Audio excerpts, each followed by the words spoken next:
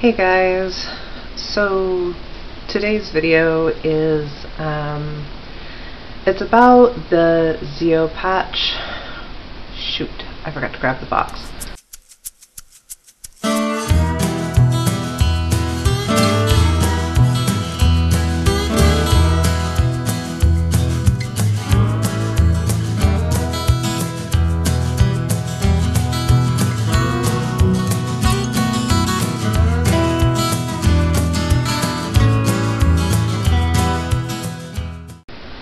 Okay, take two, let's try this again. Okay, so today I'm gonna talk about the Zio patch. It is a heart monitoring device that my cardiologist and her electrophysiologist colleague, who I have not seen, but she spoke with, decided that I needed to wear for 2 weeks. I'm actually 1 day over. It shouldn't be monitoring anymore at this point. The monitoring should be over. But I left it on because I forgot to make this video during that 2 weeks, and I just wanted to show it to you in the video before I removed it. So I actually need to get it in the mail, and I'll explain that. So brief background. In November, December, I previously wore a device called an MCOT monitoring device. That was, it was supposed to just be like a little electrical device that went on a large sticky pad about this big that went like over my heart area. And it had live monitoring like through the 4G network, and I carried a cell phone device. It was like a hacked Samsung device that had MCOT's own software on it. And basically anytime I felt something like a flutter or chest pain or anything like that, I would take that device out, I would log whatever symptom it was and send it. If I had a syncope spell after I had recovered, I would take the device out, log that I had a syncope spell, and then their monitoring center would call me and ask what I had been doing, how long the spell had lasted, did I need medical care, etc., etc., etc. It was very live. And like I said, I wore that for 30 days. I think I had 2 syncope spells during that time. And basically what happened was the spells that I had where I passed out did not sync up with anything that was recorded on the device. Like, it didn't make sense. So they decided to have me wear this Zio patch, which is another monitoring device. This one is, I don't know. This one is weird because it's not live. There's no device that I carry with me where I log my own symptoms, which is a little frustrating because I feel like I'm having symptoms and I want to record or convey it somehow, but there's nothing that goes along with it. I just wear it. When it's done, I take it off and I send it away. They download the information and give it to my doctor, and that's it. There's nothing that's like uploaded daily to my doctor for them to see.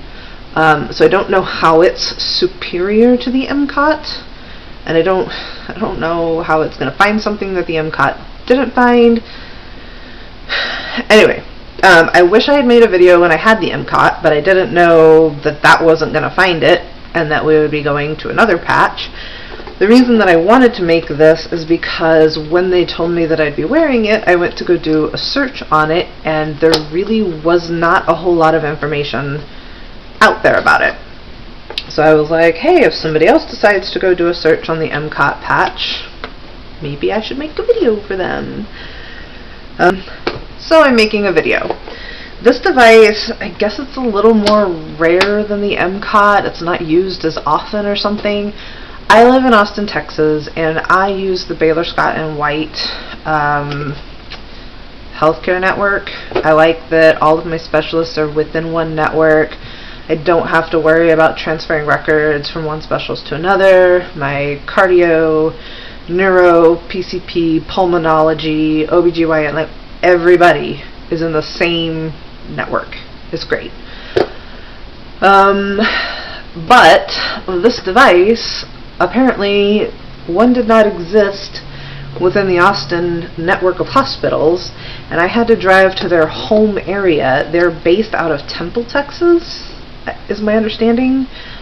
Baylor University is up there, and that's kind of like their home mecca for Baylor, Scott and White. And so I had to drive an hour north to get this device. I keep holding it up off screen. I don't know why I'm doing that. This device that you can't see over here.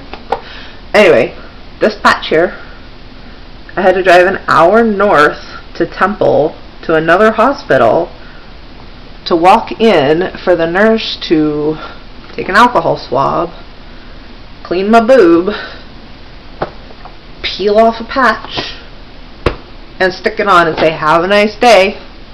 It was kind of dumb, and it was really funny afterwards because I texted my mom and my husband both that was all that happened, and that was the whole reason I had to drive north. I thought it was going to be this big complicated thing where they had to like fit diodes to very specific places or something. Nope.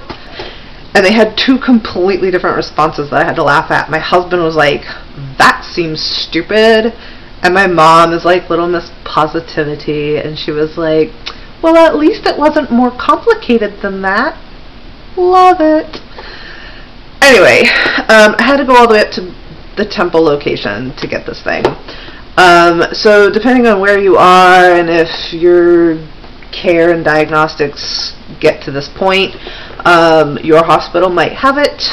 It might take a little while for them to order it in. I don't know, but it was weird for me. I had to go an hour away for them to fit it. And I did not even have to see like a doctor or anybody. It was just a regular nurse. That was it. No appointment. Well, I mean, I had a time that I had to be there, but it wasn't like a whole appointment that they set aside. When you go, there's like, whoops, dropping stuff all over the place. The box is full of like a bunch of information. The outside of the box will have a shipping label on it. Their location is in California. At least from where I am in Texas, that's where my device is being shipped to, is to California. I'm assuming because I'm pretty centrally located in the US, that is their only location. I don't know if they have another location like towards the East Coast or what. I have not actually looked that up, so I'm not going to attest to anything. But the location where all of my stuff is going to be California, and basically they just like rip the chip out of this thing, download all the data, and then forward it to my doctor. So my doctor's follow-up appointment after this is over is actually set for about 10 days out, so that there's enough time for this to reach them, even with this extra day that I left it on to show you guys. Anyway, plenty of time for it to get shipped out there and all of that to happen and take place. In the booklet, there's going to be information. I'm not going to like show it all to you guys, but it's going to have like cover my personal info, but there's going to be like a sticker with like barcode patient info, your doctor's name and info that ordered it, when they fit it, what time, how long they wanted you to wear it, like the sticker that came off of the device so that they can make sure it's paired and matches, and like all this crazy stuff. Then there's some care instructions like how to shower with it when you get home. They do want you to not shower for the first 24 hours that you have it on. So keep that in mind when you go to have it fit. If you're one of those people that like absolutely cannot shower, or like cannot go 24 hours without showering, be sure to shower like just before you go and have it fit. My husband is that way. I could go a couple days I mean, it's not like I go jogging every day or do anything gross and sweaty, but he's like, a shower is his coffee in the morning. Like, his day is not begun until he's showered. For me, a shower is like, I mean, if you guys are spoonies, you know, shower days are hard. So I could go a day or two. So anyway, it's if you have already gone a couple days and you don't want to go another day, maybe have a shower day right before you go and get this thing done. Anyway, then when your term is over with this thing, this little booklet that they give you, the very back page is going to have this on here. It comes with like this cleaning stuff because it's like super gooey. I'll show you the device in a second. So it has like a little cleansing pad to get that off of there when it's all done, and then you stick the device. It's kidney bean shaped, as you can tell from the little silhouette. You just slap it on here, you close the book, and then you stick the whole book in the box and you close that up. And it's already packaged and labeled when they give it to you. They suggested that I tape everything really good before I mail it, because if anything is lost or stolen from this, I will be charged like $5,000. So there's that. Ways that this differed from the MCOT patch. Like I said, this does not have live monitoring, so that was a little weird. Another thing that is weird that I don't really like is with the MCOT patch, and with the MCOT patch, it was supposed to be one patch like this thing, except I was really allergic to the adhesive that the little box went on that was in one patch. I couldn't wear that patch because I super duper broke out. So I had to wear this like neck lanyard that the little computer box thing went in, and then it had like these 3 diodes that I had to wear instead that went like here, here, and then like under my left boob. And then like had 3 wire leads like an EKG, except only 3. I kind of a little bit broke out on those, but not as bad as like the one patch. Anyway, I forgot where I was going with that. Oh, the sticky stuff. So on the MCOT, like every 2 or 3 days, you changed out. If you weren't allergic to the one patch style, you like ripped that off, you changed the little box out to a new patch. When you're in the shower, you like scrub all the adhesive crap off, and then like after you get out of the shower, you like apply a new patch and put it back on. Or in my case, the diodes, you scrub the little spots that they were on, and then you like put fresh diodes on. This thing, you leave the one patch on for the whole term that the doctor has prescribed it for. Like, the thing is built into the patch, and there's no changing the patch, and it kind of grosses me out to have it on for 2 weeks straight. And some people have this prescribed even longer. Some people go like 30 days. My doctor only ordered 14. So that kind of grosses me out. I don't like that. I'm scared of what I'm going to find when I take it off.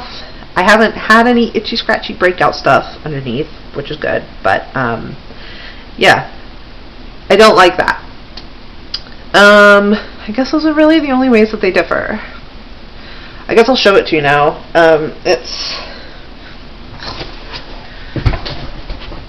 It's this guy here. It has, since I've been wearing it for 2 weeks, oh my god, the light is horrible. Since I've been wearing it for 2 weeks, there is obviously going to be like clothing fuzz stuck to it and stuff. And the patch itself is just this shape right here, but it does not stick very well, and so the nurse sent me home with extra tegaderms that I have stuck around the edges here. To help hold it on and hold it in place. So that's it. It just goes like, and it's in like a really like, I'm trying to like keep it where you can see it on camera. It's in a kind of highly mobile area right there, like practically down in my armpit. So that's why she sent me with extra Sorry, there's like a weird contortion thing trying to like keep it in a good angle for the camera. That's why she sent me with the extra Tegaderms, was because the adhesive, especially in the shower, like if it gets water in there, because there's no adhesive like under the little computer box part, it's just the two patches on either side, and so if water gets between the two, it can seep under. They do not want to stick. In fact, I'm worried that there's not going to be good data for like maybe the last half of however long I've been wearing this, because showers might have completely screwed it up. I don't have much faith in this, but we'll see what they find. So the extra Tegaderms, good news, no breakout. Tegaderms I've never had an issue with. Those have always been fine. But I really don't like wearing the same thing for like 2 weeks straight, not being able to like clean underneath it or anything like that. Don't like that. Don't like the live feed, but fingers crossed it tells us something. I've had one syncope spell while wearing this. So maybe they got something from that the MCOT wouldn't have got. I guess we'll see. So that's it. That's the Zio XT patch. So maybe this video finds somebody who has been prescribed the Zio patch and is wondering what it is, and if they have already been through the MCOT patch, they're wondering how that is. Or I'll even tag the MCOT patch in this, and even though I don't have it to show you, I talk a lot about it, so maybe you'll learn some information about that. I will, in the description below, I will try to find some good websites for the manufacturers to link for both. So anybody looking for any of that information, there you go. That's it. Peace out, guys.